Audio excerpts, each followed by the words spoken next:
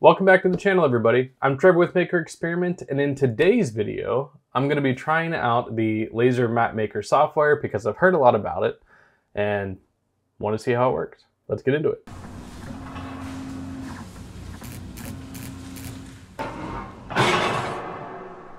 Full disclosure, they did give me a free trial to the software, so I'm going to try it out and see what I think.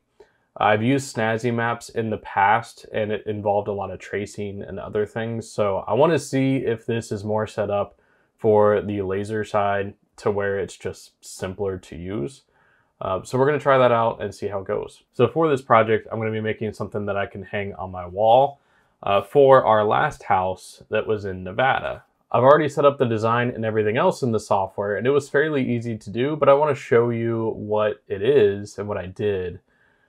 In case you are interested in trying something like this for yourself. Let's go to the computer and I will show you what I set up. The cool part about most of these Snazzy Maps or Laser Map Maker is it is online. You don't have to download any software to your computer. So just go to lasermapmaker.com. Here I'm already logged in. I'm just going to go to my dashboard. And I already have one set up that says my Nevada home. And in here, I'm going to open this in the studio because this is really where I started. So I started from a template, but I want to show you a couple of things that I thought were kind of cool and some modifications that I made along the way because it doesn't do everything I wanted to do, but it does provide a way to get to the things that I wanted to do. For this project, what I wanted to do was highlight kind of the area that I was in and then be able to add a heart over the house, be able to highlight more color, so the greens and blues associated to parks and golf courses and the water. In this view, you can see the golf course layouts. Now, it's not perfect, I will say that. It kind of gives you extra boundaries, but I was able to clean that up in Illustrator and I will show you what that end result was like. The software did pick up on those boundaries at least. In Snazzy Map Maker, I know that in the past I've had a similar struggle and I've had to do a lot more tracing and editing. So this made it a lot simpler, but there was still some work involved with that.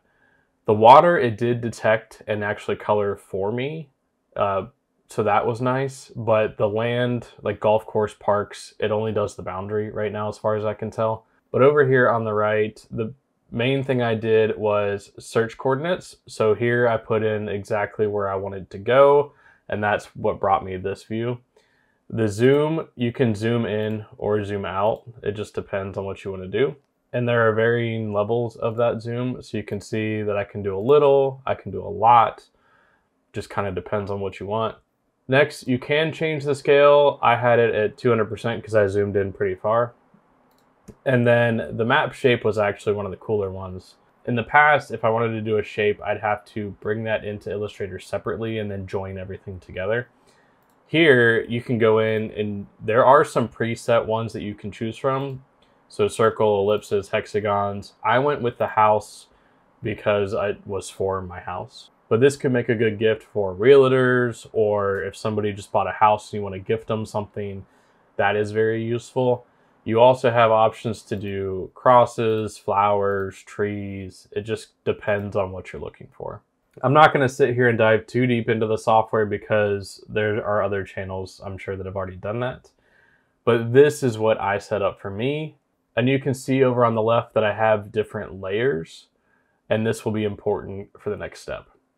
So one step will show the golf courses, one is the cut, one's the engraved stuff that I want to do or print stuff I want to do, and then the cut for the overall shape and roads and things like that.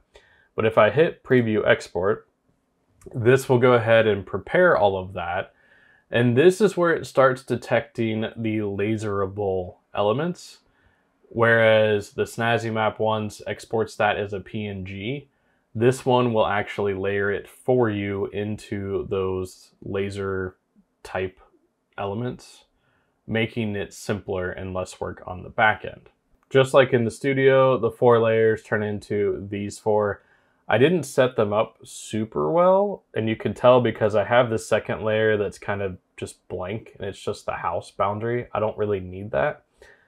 But I have the land where it has the water, And that actually kind of goes with this layer where I have the golf course elements. You can see there's some extra boundaries that I'm going to clean up and get rid of, but they are going to be a vector, so it'll be fairly easy.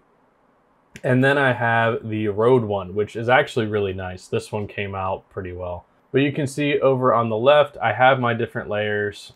So for example, when I click on a layer down at the bottom, you can see it colors it black on the left. Another thing that I found interesting is they have this tiling here. If you have a rectangular one or a square one, you can actually split it up into multiple panels. So if you wanted to do like the 3 panels next to each other that are vertical and make it really big, it will split all that up for you so you don't have to post-process that, which is kind of nice. But other than that, I'm going to go to export. You will see that it has a credit that it's going to require to export. It's 1 credit per layer in this case, from what I can tell. So if I didn't want to spend credits to export that extra layer, I could get rid of it. But you hit export, and then you just say, yep, I confirm it, and then export it out. And it will export all of that to an SVG. So you can see here, it goes to where I exported. I have exported this before, but wanted to show you what that process looks like. And it usually takes a minute or 2 for it to download completely. Once it exports, you'll see this screen where it shows you what was exported. It also has an attribution page in there. And then when I download it, it exports each layer as its own SVG that I can open up into Adobe Illustrator. And that leads me to my design. So here, this is after editing what I wanted to edit. You can see that I have colored the golf course and gotten rid of a lot of those extra boundaries.